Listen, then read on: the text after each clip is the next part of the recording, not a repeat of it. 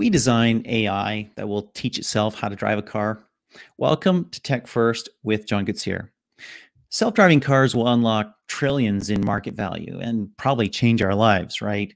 Opening the door to fractional car ownership, probably better ride sharing, maybe even cars that pay for themselves.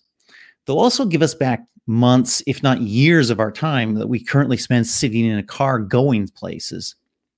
But they're hard to train. Tesla might have the most data. Google's Waymo is a leader as well. What about if we build an AI that learns unsupervised, maybe based on dashcam video? Helm.ai is pioneering what it calls deep teaching, and we're going to chat with CEO Vlad Voroninski. Welcome, Vlad. Hi, John. Thanks for having me. Absolutely. Your self-driving system is driving on roads that it's never seen before. How's it doing that? Yeah, I would say similarly to how humans are able to drive on roads they've never seen, in the sense that deep neural networks are capable of learning arbitrary concepts, including to some degree a generalization to new environments. The bottleneck really to training these systems is that annotated data is very expensive. But if you can train them on enough data, you actually get pretty good generalization performance. At Helm.ai, we're able to achieve that using our deep teaching technology, which trains without human annotation or simulation. And it's on a similar level of effectiveness as supervised learning, which allows us to actually achieve a high level of accuracy as well as generalization, more so than the traditional methods. Right, right. Before we dive into what exactly that technology looks like and how it works, maybe give a general comment to kick off. How hard a problem, how thorny a problem is it to create a car that's self-driving? Absolutely. So simply achieving a system that has safety levels on par with a human is actually fairly tractable. In part because human failure modes are somewhat preventable, things like inattention or aggressive driving, etc. But in truth, that even achieving that level of safety is not sufficient to launch a scalable fleet. Really, what you need is something that's much safer than a human. It needs to be fully interpretable for liability reasons, highly scalable, the ability to kind of go into new places, very quickly, and highly cost effective. And achieving all of these things simultaneously is quite hard. Yeah. The primary driving factor for all of these variables is really the sophistication of your AI stack. The more accuracy it has, the safer the endpoint system will be. The more broad the capability, the more interpretable it becomes. The more flexible the AI is, the more scalable it is. And being able to do things without teleoperation or using computer vision instead of LiDAR allows you to build an ultimately cheaper stack. And so really AI is the bottleneck, and in particular, what the bottleneck is kind of a huge number of these AI sub-problems that have to be solved at human levels of accuracy. And each one of them is really kind of too expensive to be solved completely using the well-known approaches. So inherently cutting edge R&D is required to get there. And so, humans, when they're actually, when paying attention and not being too aggressive or inebriated, we're actually quite good at driving in the sense that we're able to. Good to know. Right. Empirically, we're able to basically observe entirely unforeseen situations, interpret them kind of in the nick of time, and apply our knowledge of the world to kind of make an optimal decision, right? In totally unanticipated situations. And to build a fully self-driving car product that's scalable would require a similar level of sophistication from the AI system. And so even on the budgets of like tens of billions of dollars, it's not clear how to do that when you're using the traditional methods. Yes. So talk about how your software is different than your competitors. Yeah, absolutely. So yeah, I mean, the software that we develop as a function of our proprietary training methodology called deep teaching ends up having higher levels of accuracy, can generalize better to new situations, and handles more corner cases. essentially because the approach is highly capital efficient, we can build many more features than our competitors can. One example I can provide is, we can drive certain roads that state-of-the-art production systems cannot. For example, if you've ever been on Page Mill Road near Skyline Boulevard in the Bay Area, it's a highly curvy, steep mountain road. We're able to drive that with just one camera and one GPU. And the neural network that we trained to understand that road actually was never trained on data from that road, nor did we use any human annotation or simulation. Mm-hmm. And that certainly goes beyond the state of the art of today's production systems. And so really, the difference at the end of the day is really kind of the real-time perception accuracy, the ability to interpret sensor data very quickly and very accurately. And those advantages kind of carry across the board to many other functionalities beyond sort of lane detection or road understanding can really be used for any kind of object category. And talk about you mentioned capital efficiency of your model. Can you go into some more detail there? How is it so capital efficient? How have you been able to get so much training data? Absolutely.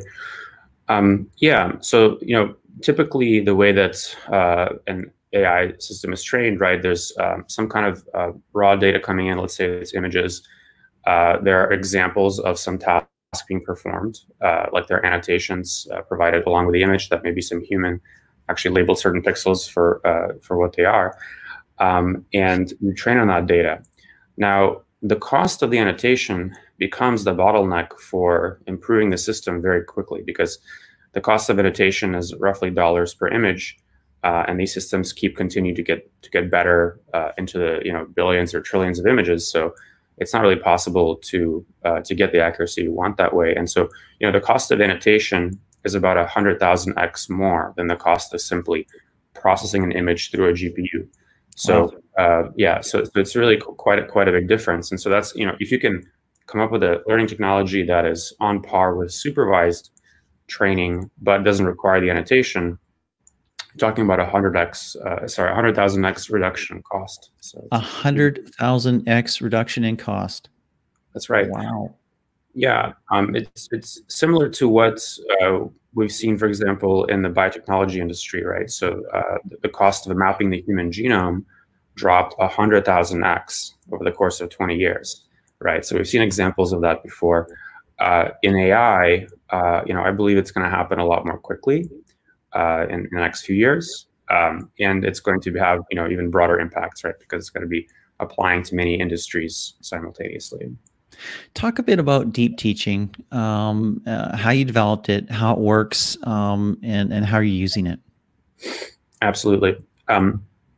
Yeah, so deep teaching is really a technology that we invented at Helm, and it combines certain tools and insights from applied mathematics with deep neural networks to effectively teach them how to perform certain tasks without requiring human annotation or simulation. So the motivation actually stems to some degree loosely from an area that I worked in during my academic career called compressive sensing.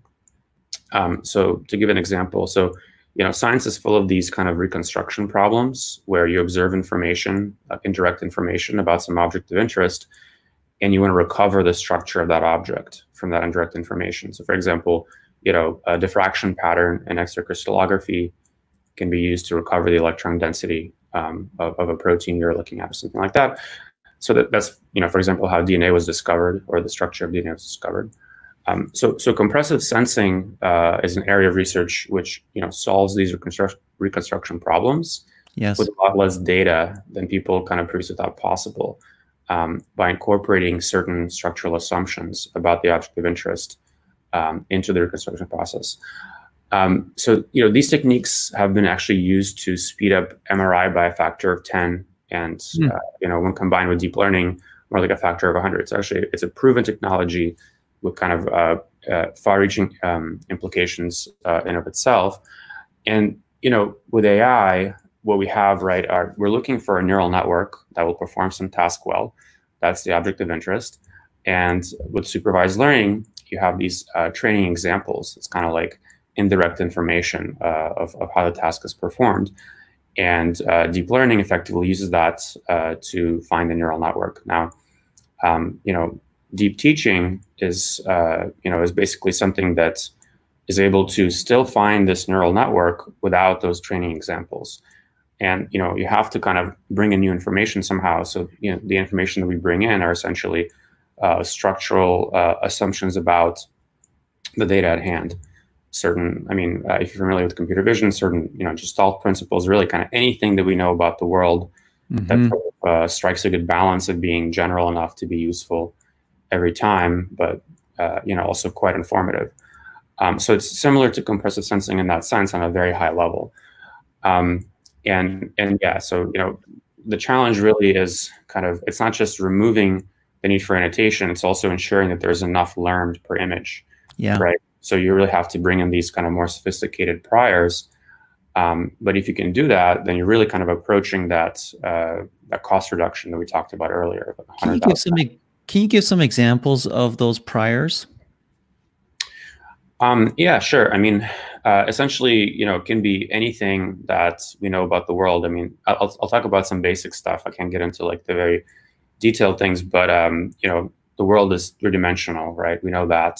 We know that there's kind of temporal contiguity, spatial contiguity, essentially anything intuitive that you kind of know about the world to roughly be true, or there's roughly maybe 20 different things that the brain uses during the course of inference for vision that are well-known principles. In some ways, I can say kind of anything is up for grabs. Like any information you incorporate is up for grabs. The challenge is really how to strike a balance again for how to get something that's going to be useful and repeatably useful across many different object categories and tasks, and is simultaneously very informative. And that's the thing that I think we really cracked with deep teaching. Interesting. And so when I first, heard you talk about those priors, I was thinking simpler, like objects or something like that. But you're actually talking about principles, maybe like object permanence or something like that. Is that correct? Absolutely. That's a good example. Yeah. Okay, good. Now, you're not building a car yourself, right? What's your model? That's right. What we're looking to do is really to solve the critical, AI piece of the puzzle for self-driving cars. And license the resulting software to auto manufacturers and fleets. So we're like a typical supplier, but we only license software. Yes. Which means we're agnostic to the sensor configuration and the compute platform. And we partner closely with our customers, which is really required for bringing sophisticated autonomous driving features into production. So you can sort of think about what we're doing as kind of an Android model for self-driving cars. Interesting. Can you talk about your customers? Are they public? Yeah, it's some of the usual suspects. We have interest from many OEMs. We're working closely with several of them, as well as some fleets. We're not able to discuss these customer engagements, but we look forward to making announcements at the appropriate time. Interesting. Interesting. Well, how would you rate yourself or compare yourself? Obviously this is challenging for somebody who's running a company and building the technology. How would you kind of rate some of the contenders in the field, maybe the Waymos, maybe even Tesla, slightly different proposition, others like that? Where would you rank them? Have you ranked them? Do you do competitive analysis, and where would you put yourself in that pecking order? Yeah, certainly we've done certain types of benchmarking, and of course, we go to trade shows and we see kind of everybody's demos and they see our demos, so people can sort of get a sense. So I don't want to make any blanket statements, and certainly nobody has complete access to some other company's technology internally, so it's hard to know for sure. But as far as what's out there externally, I think we had a very successful demo at CES. I think I can dare say we had the best perception demo at CES. Nice. So that was, I think, pretty successful. What was your demo? What did you do? Yeah, so we had so actually a lot of these videos are now up online on our website, etc. But these were kind of semantic segmentation tasks. So essentially, predicting what every single pixel in an image corresponds to, which kind of object it is. These are, pretty challenging, very detailed computer vision problems where essentially you're getting kind of complete understanding of an image in a 2D sense, at least. We also have 3D information being predicted. We did some highway driving, on Vegas roads that had some challenging bot stats and kind of aggressive Vegas drivers. So we did a bunch of demos there. So yeah, I mean, I think that, one example I can give, right, is sort of, this when you train neural networks on a lot of data, and I'm talking like, tens of millions of images or more for semantic segmentation, which is really something that's pretty hard to accomplish using traditional methods because it'd be far too expensive. What you get is something kind of much more crisp and stable in your predictions. And so that's one thing that we can definitely tell we're doing better than some of the other competitors. I think people that work on the problem can also kind of tell right away when they look at the predictions. But again, maybe that's a bit of a technical point. But we've certainly done competitor benchmarking internally. We're not kind of talking about that yet, but you can look forward maybe to certain announcements from us in the near future about that. Okay, I look forward to that, definitely. Now, it's not, what you're doing is not just about autonomous cars on public roads. You're actually building software that can be used for autonomous robots as well, different types of vehicles as well. Is that correct?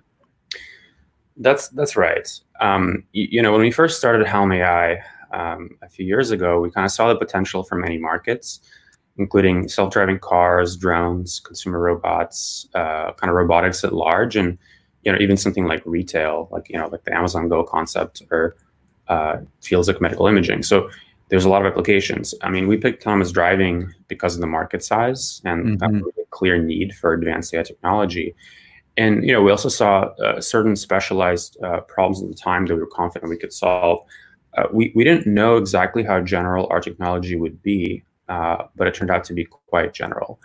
And so there's actually no difference in applying it to, arbitrary object categories for, perception or intent prediction kind of across the board. And so, that opens up a lot of possibilities. And I think advances in, in supervised learning, like deep teaching or other approaches, can be, highly disruptive technologies across several trillion-dollar markets.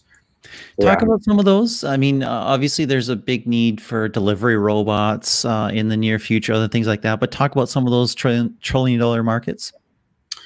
Yeah, I mean, I think that's a really good example, right? Delivery, both like land-based and, air-based, is certainly going to be a market that gets disrupted as autonomy kind of comes to fruition. The bottlenecks there are essentially the same thing that I mentioned before, right?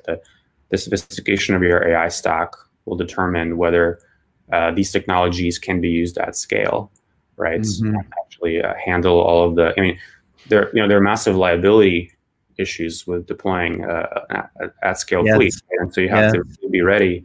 So yeah, safety is going to be king, and so is interpretability and cost. So yeah, I mean, we see quite a lot of potential there.